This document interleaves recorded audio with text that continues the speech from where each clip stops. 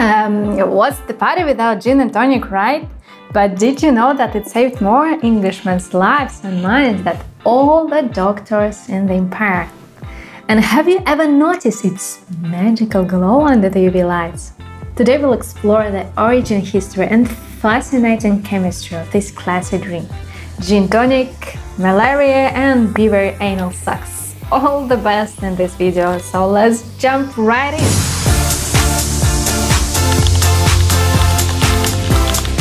It was somewhere in the 19th century.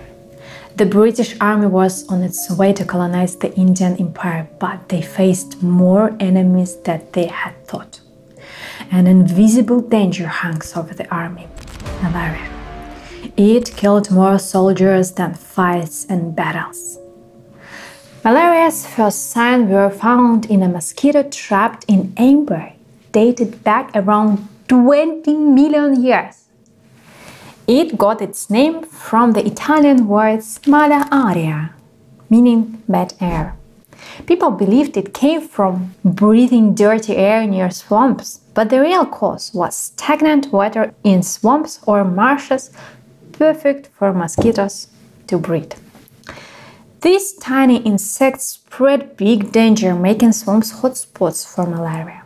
Rome, surrounded by such swamps, faced a malaria outbreak like the British Army, but a century earlier. The Jesuit missionaries found that Quechua people in South America used cinchona tree bark to treat fever since ancient times.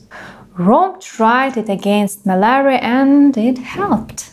This remedy was given free to the poor and was named Jesuit bark. Since Catholic Jesuits discovered it, Protestants were suspicious.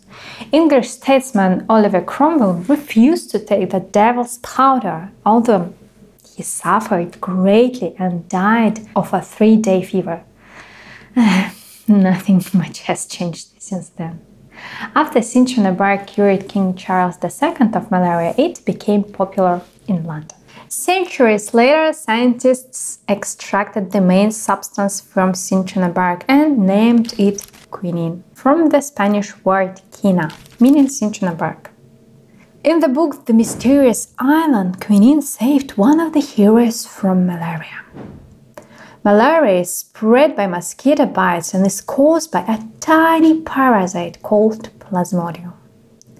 The parasite enters the bloodstream, travels to the liver to reproduce, and then infects red blood cells and reproduce again asexually and sexually. When a mosquito bites someone with malaria, it gets infected and can then pass the disease to others. Malaria causes a fever that comes and goes in cycles. This is because the parasites multiply in red blood cells every 48 to 72 hours, causing a fever when they break out of the cells. They then infect new red blood cells and the cycle repeats.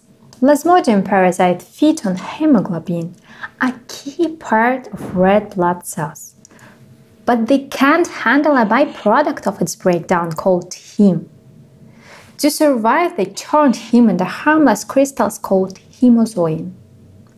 Quinine stops these crystals from forming, which kills the Plasmodium parasites. This molecule became essential for British soldiers during the colonization of India. By 1840, the British Army used 700 tons of bark to extract quinine. They used it not only as a remedy, but also as a prophylaxis, which should be taken every day. However, there was a problem. Quinine is a bitter powder. How to make soldiers consume it every day? Add water, lime and gin, of course. Gin, or more precisely, Genever, originated in the Netherlands as a beverage infused with botanical extracts of juniper berries believed to have beneficial health effects.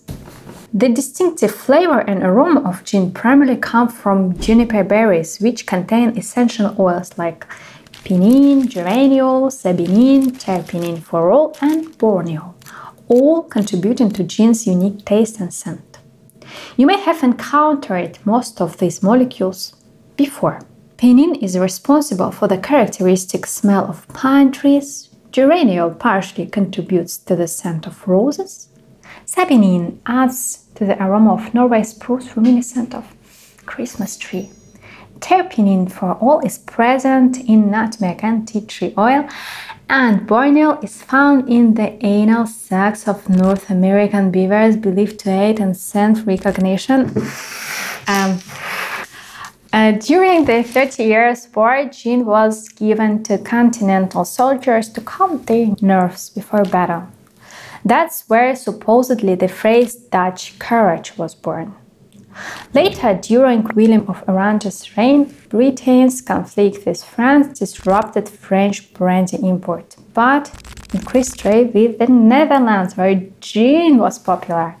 Changes in British law made gin cheaper and more available, leading to the gin craze. No wonder its gin was widely distributed among British soldiers to cope with traumatic war stress. So, there is bitter quinine, which you need to drink every day so as not to die, and there is a lot of gin.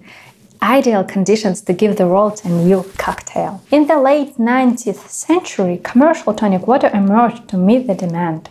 In 1858, Erasmus Bond patented the first commercial tonic water marketed as medicinal tonic.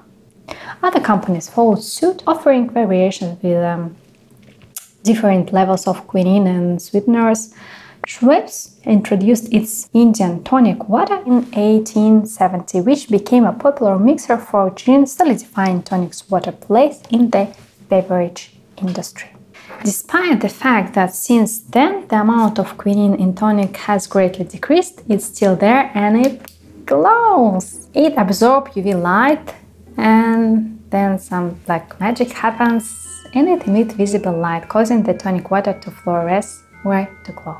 On that bright note, our video has come to an end. I hope you enjoyed this video and see you soon. Bye-bye. Все. Давай, следующий ракурс. Следующий. Сейчас, блин, рано. Нет, стой. Ты это я вообще медленно говорю.